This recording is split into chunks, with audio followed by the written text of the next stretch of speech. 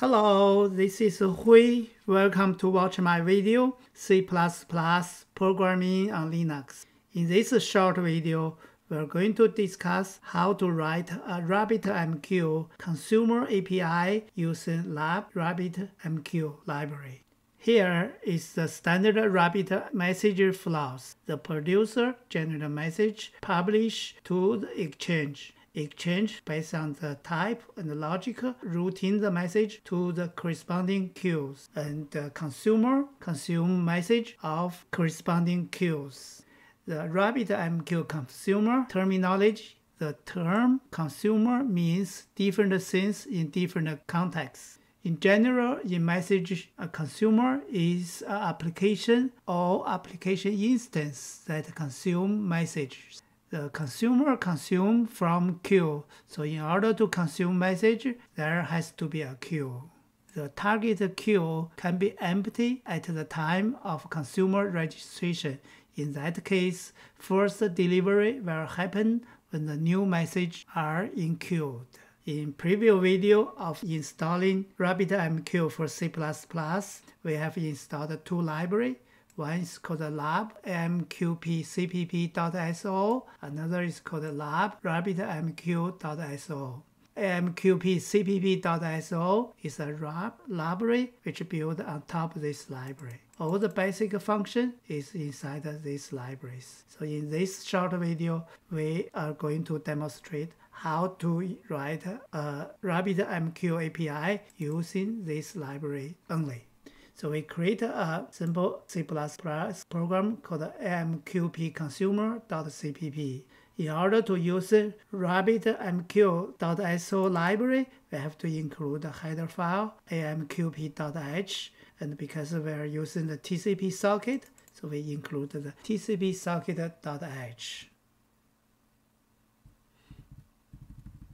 So the usage of our program will be the program name amqp_consumer, and the first argument will be host port number, and the second argument will be the queue name, and the third argument will be the consumer tag. The consumer tag. Every consumer has an identifier that is used by client library. So the consumer tag is identifier of consumers registered in the client library. So our program, after we get input from the command line, step 1 will be parse and validate command line syntax. First we validate argument 1, host port format. The argument 2 will be the queue name, and the argument 3 will be the consumer tag. We first split the argument 1 by colon. So after split into the vector, then the vector must have size of 2. And the first part is the host name. Second part will be the port number. And the argument 2 will be the queue name. And the argument 3 is the consumer tag. So step 2, we have to set up a connection. First, initialize a new connection. Use the amqp new connection. So new connection, we name it CONN. Type is connection state _t type. Second is initialize a new socket. Initialize new socket of this connection. Return is the pointer of socket. We name it socket. Third step is open the socket. Open the socket has 3 parameters. The socket and the host name, port number. After open the socket will be MPQ login. Return is a RPC reply. So the first parameter will be connection. Second parameter will be the virtual host, my_vhost. And the third parameter is maximum of channels. Next parameter will be the default frame size. And the next parameter will be the heartbeat. Next one is the method for authentication. If we choose the method plan authentication, the next one is login name and the password. The next one is open a channel. The channel in RabbitMQ is logical connection that share a single TCP connection. So we have a connection called CONN. We can open a channel 1. Open channel, first parameter is connection, second parameter is the channel ID. And Next step is declare queue and register consumer tag. This function will be used for declare queue, and this function start consumer and register consumer tag. For declare queue, first parameter is connection, channel ID, queue name from the command line. So passive, we set no. Durable, 0 means no. Exclusive, no. And auto delete is no. And the queue argument, we choose the empty table. MQP basic consumer function, start consume. Parameter of this function will be the connection, channel ID, queue name, and the consumer tag. This register consumer tag to our block. Local, and then 0 is no. No acknowledge, yes. Exclusive is no. And empty table argument. So after that, we can run our consumer. So when run our consumer, we make a loop, and in each loop, we create the return type, which RPC reply T type, called RPC reply. We initialize the envelope AMQP underscore envelope T type, and we release the buffer, which is our connection. After that, we will be run MQP consumer underscore message function, waiting for consumer message or waiting a basic message delivery, and also allocate envelope object. If our return type is response normal, we just print our envelope. After print our envelope, we destroy our envelope, release the memory allocated for envelope object.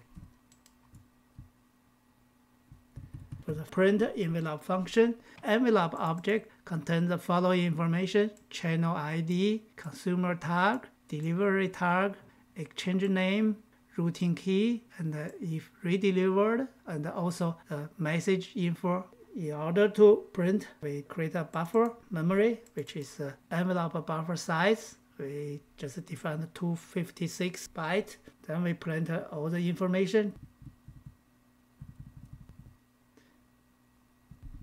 Channel ID can be get from envelope dot. We have channels with channel ID, consumer tag, and the deliver tag, exchange name, message redelivered, and the routing keys.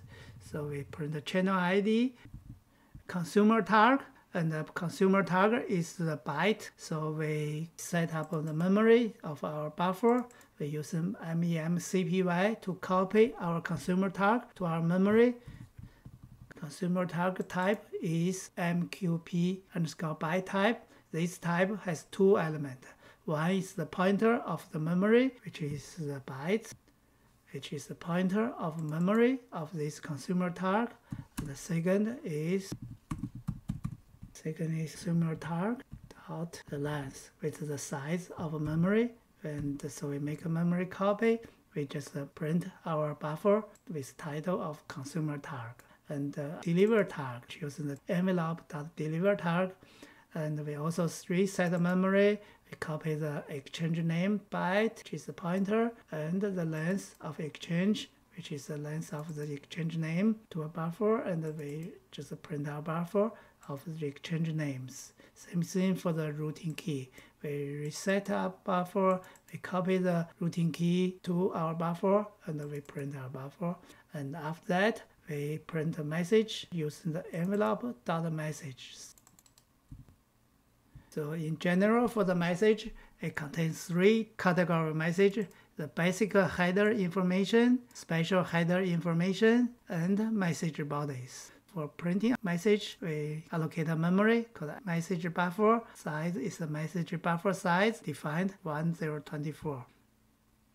And for the basic message header, if this flag set, we have content type.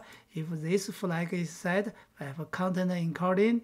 If headers flag set, means message might contain the header entries, and we have delivery model, priority tag, correlation ID, reply to flag, expiration flag, message ID, timestamp, type flag, user ID, app ID, class ID. So what we do, we check each flag set. We using the message properties binary AND with our flag. If this is true, it means basic content type has been set. If basic content type length is greater than 0, we memory set our buffer and we make a copy our content type to the buffer, and then we print our buffer.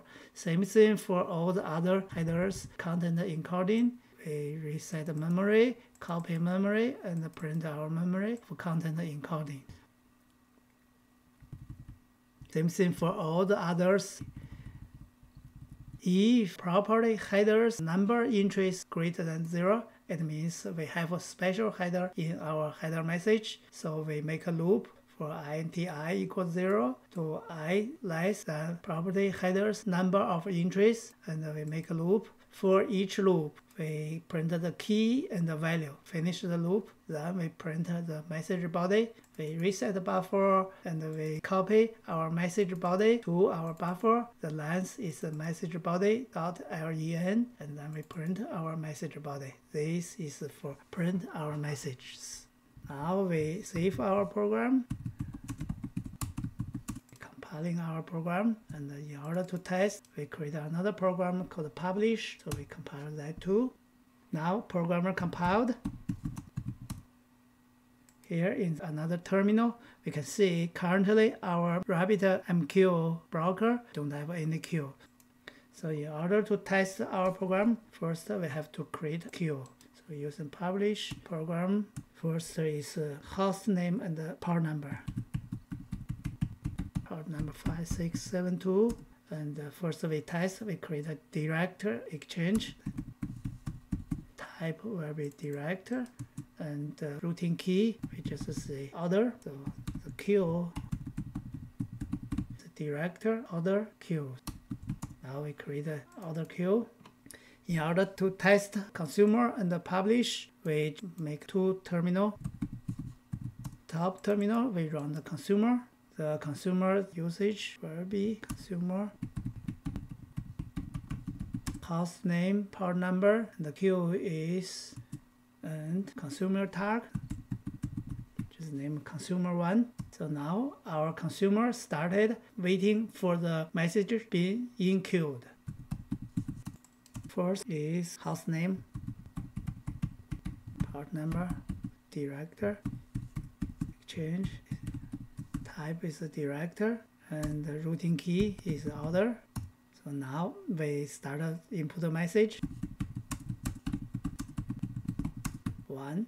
You can see our message being published to this queue, and our consumer consumed the message. So what we got is the channel ID is number 1, consumer is consumer 1, it is consumer 1 we registered, and the deliver tag is 1, and our exchange is director exchange, and the routing key is other, and the routing key is other. Basic header message, content type, text plan, and the content encoding we hard-coded in our publish program.